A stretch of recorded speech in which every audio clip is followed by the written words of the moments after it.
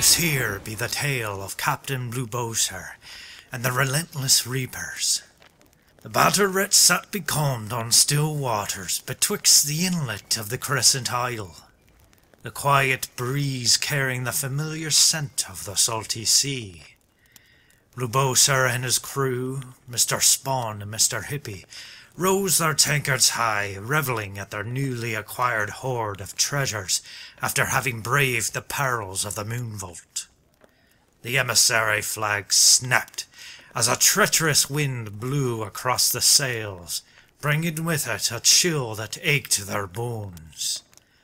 A darkness loomed over the nearby Golden Sands outpost, and from it came two ships, flying the all too familiar colours, that bring dread to even the bravest of pirates' hearts. Reapers. "Raise the anchor and turn her about," Blubosa cried to his crew. Mr. Spawn and Mr. Hippie made haste, readying the Battered Wretch for a swift escape. They headed south with little wind in their favour. A nearby sea stack granted momentary cover, obscuring them from the sight of the approaching reapers. In a moment of determined desperation, Blubosa grabbed the collar of Mr. Hippie. "Load the skiff with the treasure and drop." Mr. Hippie gave the captain a knowing smile, and immediately set to work alongside Mr. Spawn. As their bowsprit crossed the threshold of their graciously granted cover, Mr. Hippie dropped the skiff into the awaiting waters and rowed to the sea stack's shadows. Moments seemed hours as Blubosa and Mr. Spawn patched holes and bailed water in wake of the onslaught of cannon fire, buying time as Mr. Hippie sold their hoard to the merchants at Golden Sands. Deftly manoeuvring the chaos, Captain Blubosa and Mr. Spawn meticulously trimmed the sails, putting distance between the Battered Wretch and her pursuers. Mr. Hippie, having sold their entire haul, employed the services of a local mermaid to swim back to the ship, paying naught but a couple buttons and a ball of pocket lint. Merfolk be a simple lot.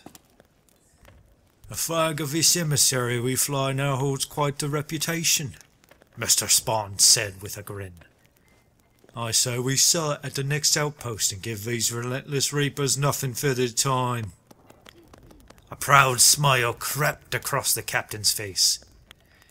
"I can't think of any better way to dampen their spirits, Mr. Spawn. Give me a heading." The Battered Wretch continued her journey east to plunder outpost, with the reapers' dogged determination nipping at their heels all the while.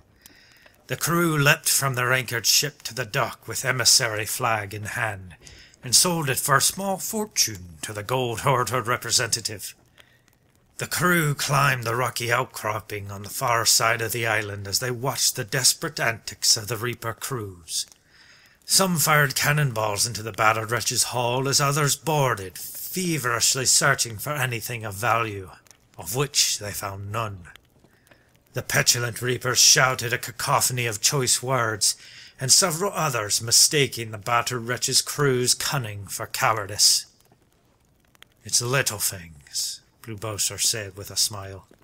He placed his hands on the shoulders of his crewmates. "Not to worry, lads.